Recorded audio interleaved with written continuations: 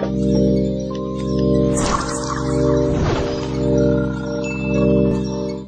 Finnish love metal band is known for its melancholic poetry. Hi, I'm Maya Fuhr, and welcome to WatchMojo.com. And today we're speaking with Ville from him.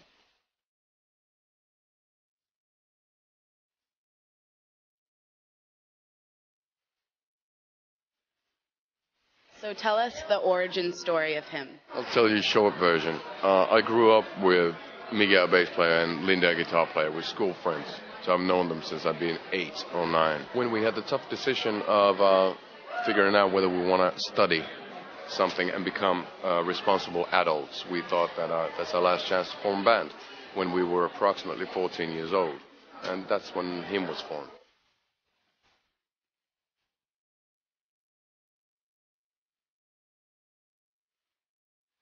So I know that you guys came out and said that you hate when journalists ask you what genre you are. So you invented love metal. That was a boring answer, I think, because it's one of the things, musicians always, I think that to become a musician, you have to say that you hate genres and you hate pigeonholing, and it's like those classic answers. So how would you define love metal? On this new album, for me, love metal stood as the middle ground between the Cult and Depeche Mode.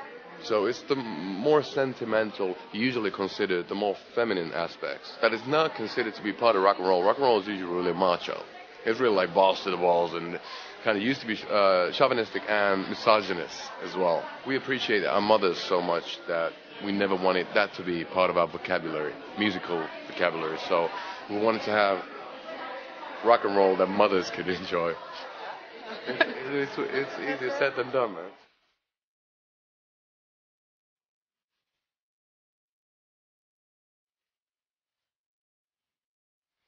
Do you think the band's music has evolved from album to album? We grow older, and when you grow older, you grow more tired. And when you grow more tired, you want to concentrate on the essential, because you know that you're not going to have energy to do it all. So you just want to concentrate on the good things.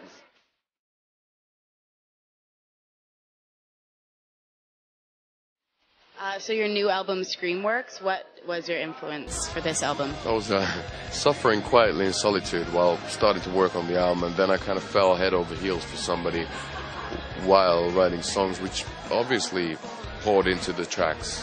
So there's a lot of hope, and there's a lot of falling in love on the album, which is nice.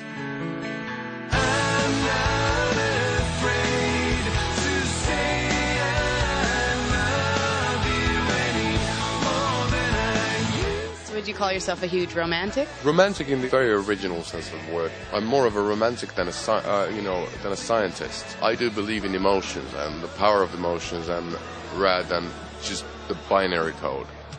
It's not just ones and zeros. In magical thinking, yes, but not like candlelit dinners. Not that. It wastes space and time and money. From the heart so black and blue, only for you. So one striking thing about him is your logo. I've actually heard that the heartagram is more well known than the music itself. So what does this symbolize to you? It symbolizes all my experiences, all of our band's experiences, all of our friends' experiences. So it symbolizes my life in general, I think. It's a thing I drew down on the day I turned 20, so 13 years ago. Bam Margera is a big fan of our band, and so he's been using the symbol all over the place. So a lot of kids know it from his TV series rather than knowing our music.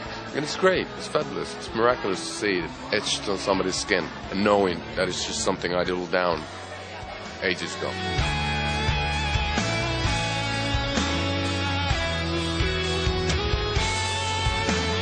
How would you say that staying sober has affected your music? Well, I was spending more time working on it, and then, my pronunciation was a bit better in the studio. We didn't have to cut so many just slurring S's away. But I do miss the days of getting all messed up. I miss it dearly. But the problem is that, we're a touring rock band, and maybe back in the day it was part of the deal to be as messed up as possible. But these days, people expect to play some music and to play well. So I can't multitask. I can't do them both. Maybe there could be a tour of just getting messed up. It's like, come see him drink on stage, something like that. That'd be great for it.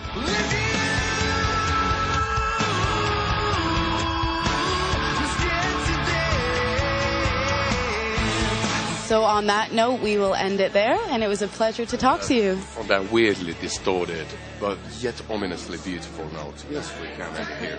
Thank you. Thank you.